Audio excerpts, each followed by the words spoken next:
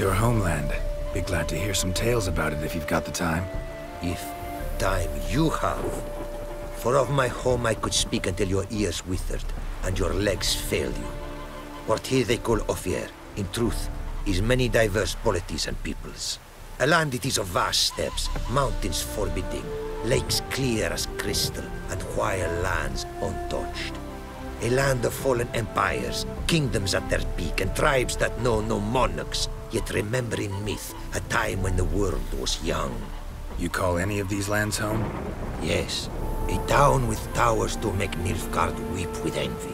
Of philosophers, doctors, mathematicians, and mages an enclave.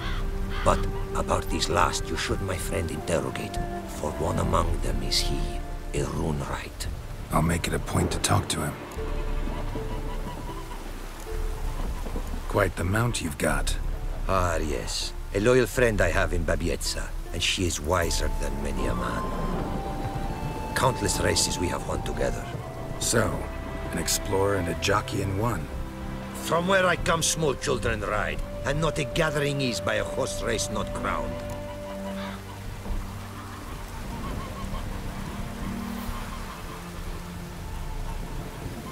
Heard a lot of good things about Ophiri mares. Their speed. Care to race? Swift as the western winds are our mounts. To prove this would be an honor. So race we must.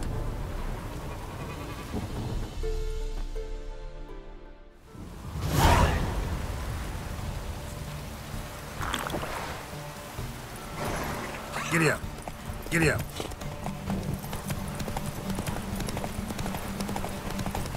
Be swift.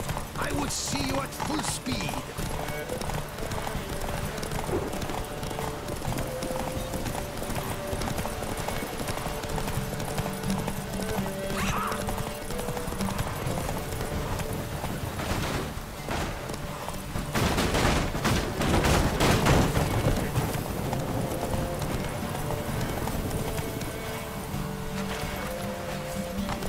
Come on, Roach.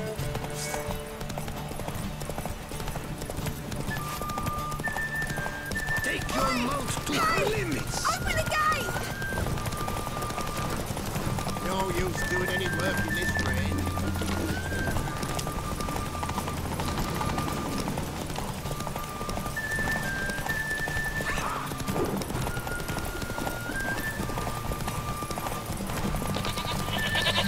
Be swift.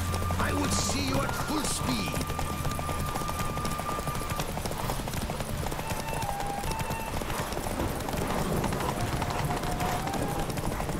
Take your mount to her limits. Whoa!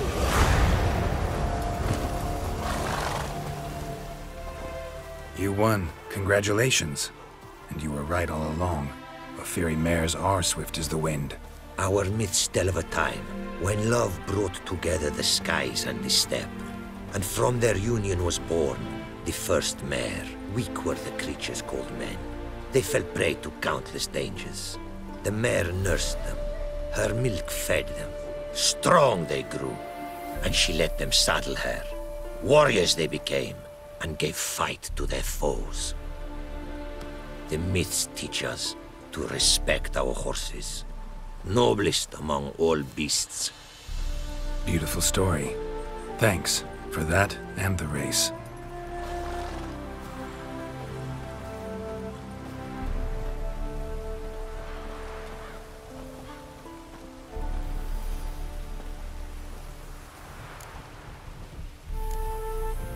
Take care now.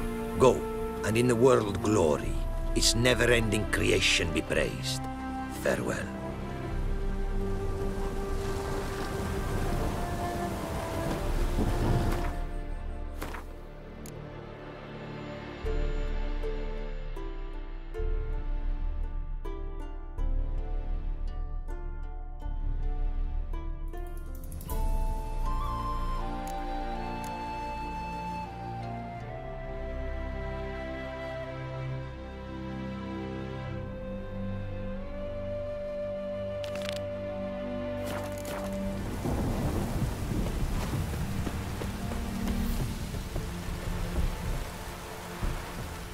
Greetings. Greetings, and praise the world in its never-ending creation. Don't take this the wrong way, but honestly, world doesn't deserve much praise. Nordlings. Disagreeable always. Faces crinkled, soured, ready to quibble to death even a simple greeting. Aha! But my tongue now has soured, while you for trade have come. Sadly, I can forge for you nothing. My belongings, tools inclusive, all lost.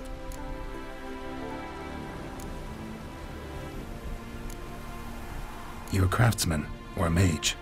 Your tongue has no word to fit my trade. A scholar and artisan I am. Part craftsman, part mage. Gematria, runecraft. Familiar to you are these words? No. Runecraft seems pretty self-explanatory, though.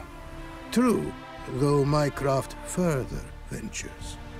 Runes and glyphs I first make, then arrange into powerful magic words. Great practical applications as my art. For rune stones properly forged in a sword set so as to form a magic word. The blade more power grant than runestones set haphazardly. Such words, too, can of glyphs be made and set in armor.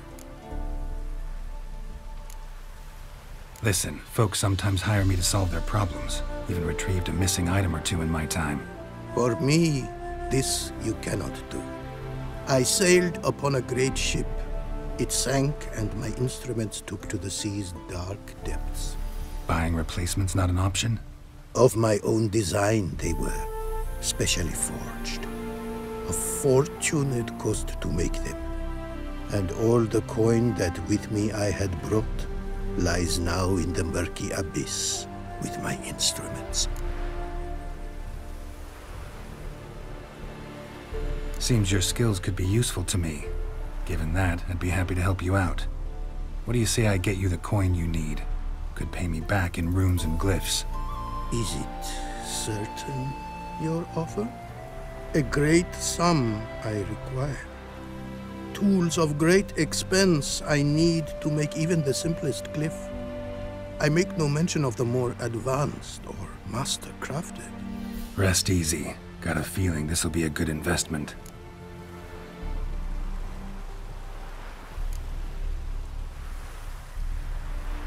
Way you talk about your art sound more like a man of faith than scholarship.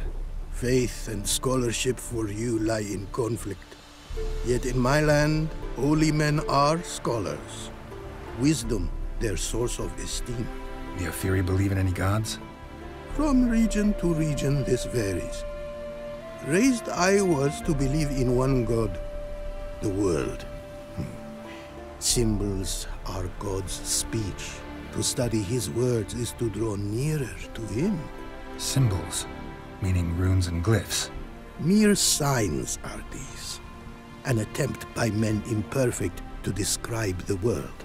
Yet a magic to them there is, and from God all magic issues. When runes I create, when into words I arrange them, this is prayer. And when into swords I enchant them, that is my benediction. Thanks. So long.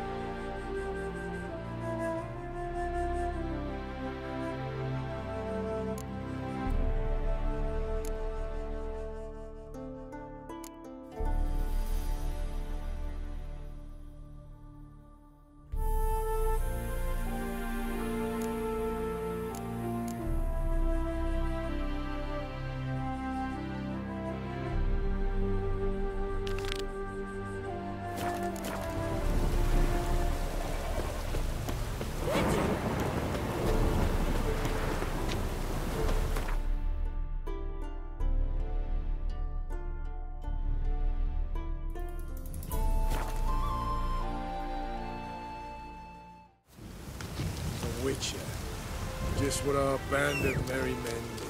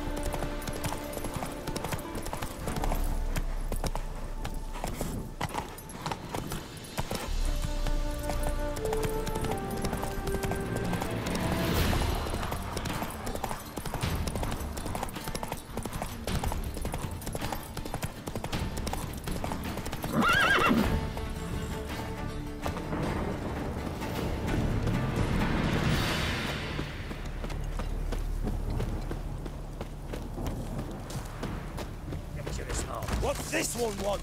A good bruising, looks like. A team brunette.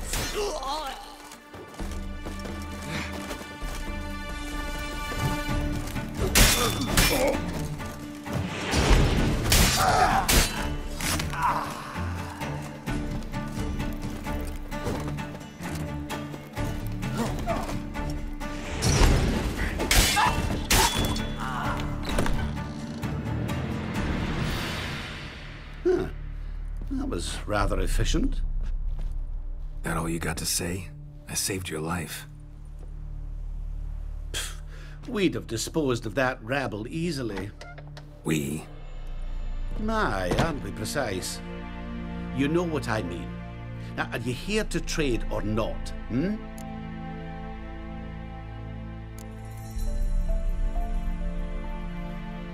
Wouldn't happen to have some yarrow extract. I do. In the back. Follow me, please.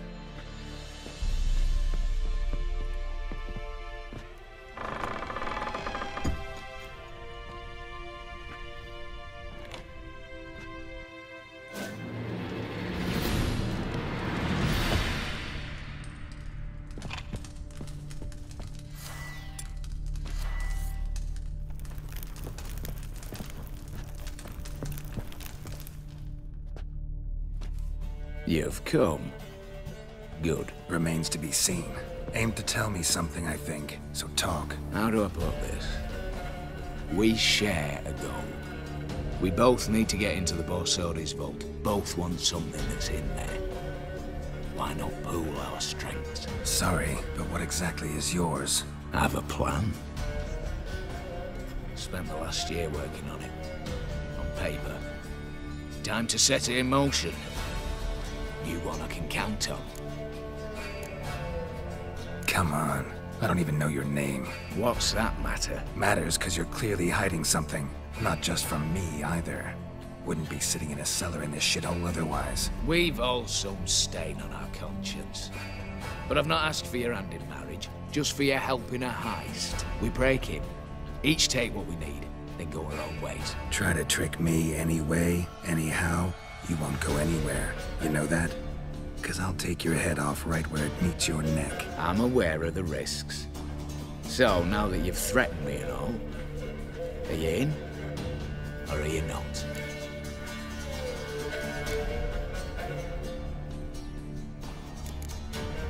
The vault. What's in there for you? Something that was stolen from me. Ought I go to the City Watch, tell them a crime's been committed, not organize a heist? I've tried. Repeatedly. I see. Cheated by the system, wronged by the world. Doesn't matter.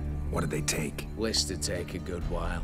So I'd rather change the subject. You in or not? I'm not a thief. It's opportunity makes the thief, Witcher. I speak from experience. Talk. 20 Redanian soldiers guard the auction house, day and night. Patrols walk in circles around it, and here, past this corner, barracks. Brute force is out. Gotta get in quietly. Exactly. Not the simplest thing, though. Main entrance, armored door. Windows, dimeridian bars. But not a fortress out there without a weakness.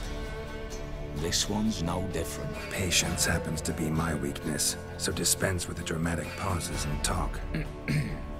Beside the house stands a tower, from which we can enter the attic.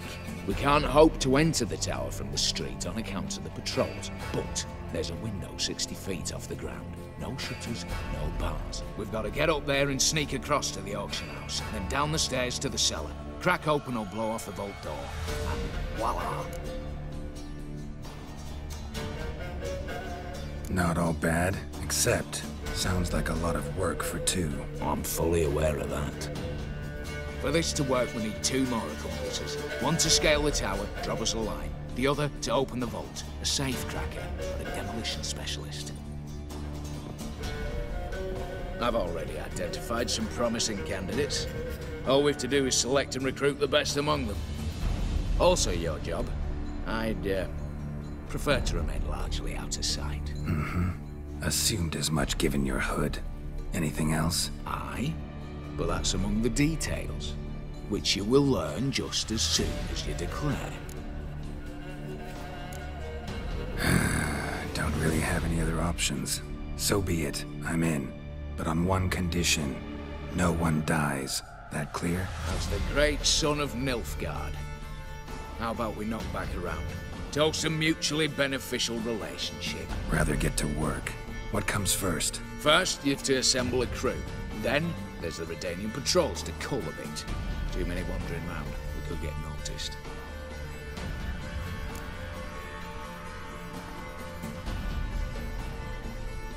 Break-in artists. Tell me about them.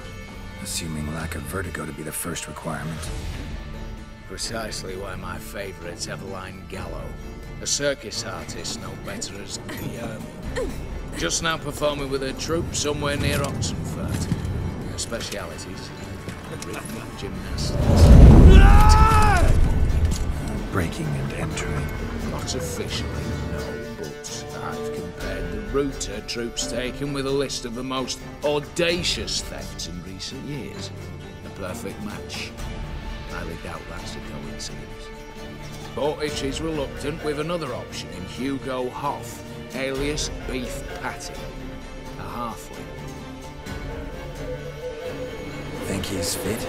Pudgy face. Doesn't really match my image of a criminal. You'd be surprised. Hugo's notched up more break-ins than you felled monsters. More importantly, 2 years past, he nicked a gold-plated cot from the roof of the town hall in Novigrad. So, yeah. Word has it, he's holed up in Oxenfurt in a house near the Novigrad gate. Be careful. He's modest in size, but apparently wicked dangerous.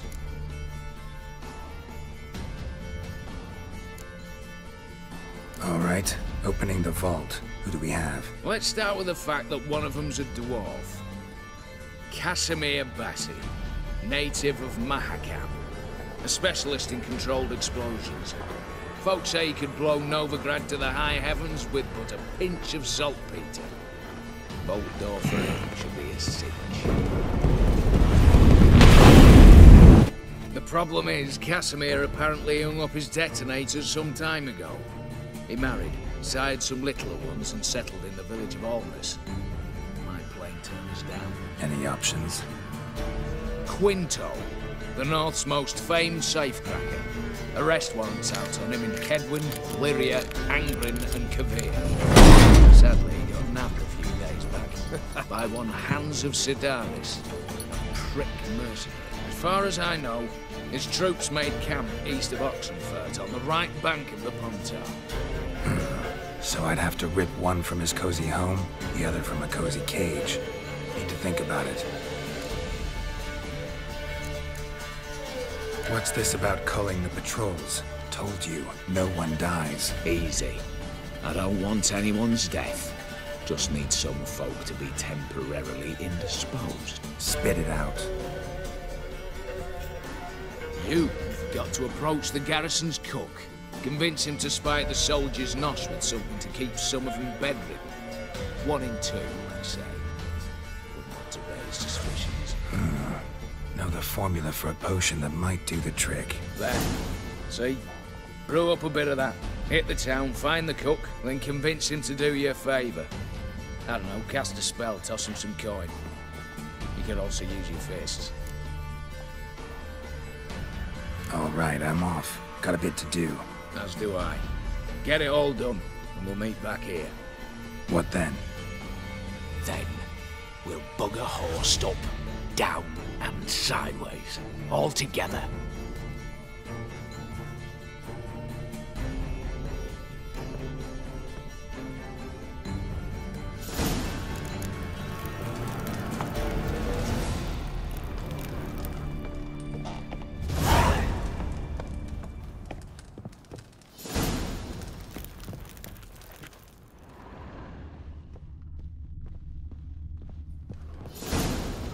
Hey there. Hear about the contract. Whew. A taker at long last. Poverty in everyone's lips, but when you've a job to give, no one's eager. Folk are lazy, that's the truth of it. Stick to the point if you don't mind. Right. Sorry for the chatter. I'm anxious, is all. Been so long without any word. It's my apprentice, Falkert. I sent him to the Dead White Wood. You know, the forest near Martin Foy's farmstead. I'd run out of hand fibre, see, and the damned stuff grows thick as weeds there. Let me guess. Hasn't returned. Yes, no, he hasn't. Please, find him and bring him back safe and sound. No promises, but I can certainly look for him. Any distinguishing features? How will I recognize him? Got to think on that. Well, he's a halfling, as I am. Light hair. Will that do? It'll have to. So long.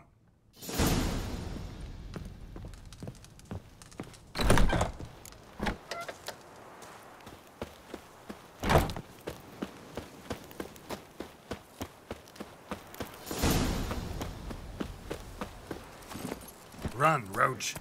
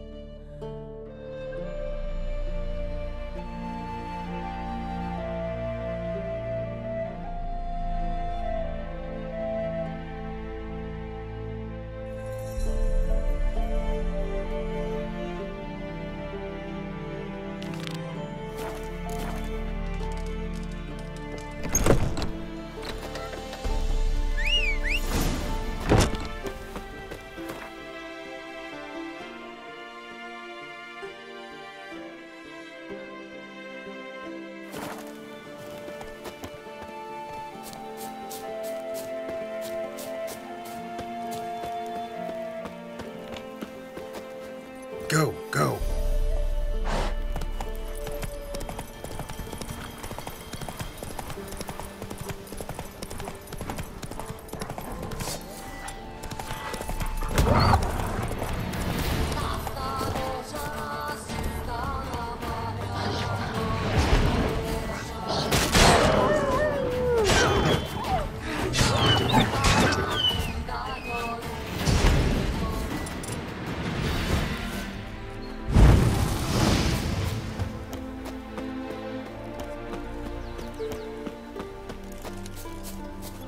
Hey-ya!